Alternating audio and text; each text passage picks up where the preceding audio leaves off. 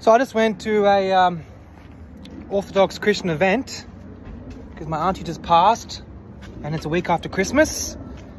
My partner, she's Russian speaking Ukrainian of Jewish descent.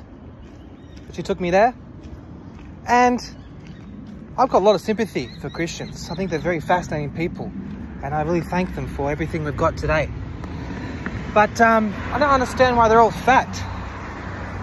Because, you know, they talk in the Bible. I started reading it recently, and they talk in the Old Testament. They talk about how alcohol is sacred. It should be used for special ceremonies, right? So a lot of the priests, they're against drugs and alcohol, tobacco, you know, like sex and stuff just for fun all the time with random people, and, you know, extorting people for money and ripping them off. Against all that, which is totally fair enough.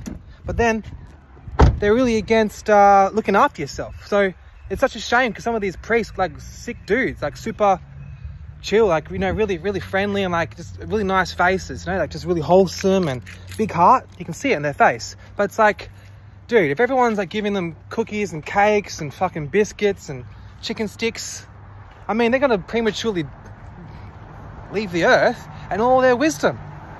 So it's like, you put up this empire, you get all these spiritual epiphanies, you serve your community, you know, you help out these people in need, but then you fucking hit the casket 20, 30 years prematurely because you didn't look after your physical health. I mean, come on, Christians, get your shit together.